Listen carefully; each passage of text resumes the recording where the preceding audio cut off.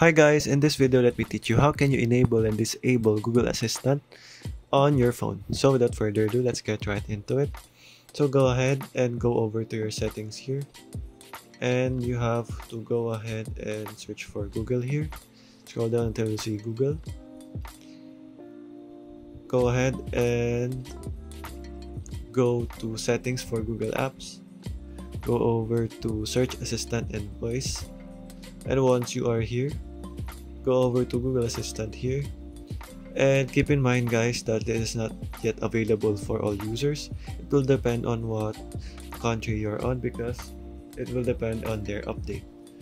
So as you can see here, you should search here under all settings the ambient mode, and once you are here, you can then select that and enable and disable the ambient mode here. But as you can see, I don't have that yet because probably it is not yet available in my country. So all you have to do is wait until it becomes available guys, and you should be good to go. So okay guys, that is all for today. Thank you for watching and goodbye.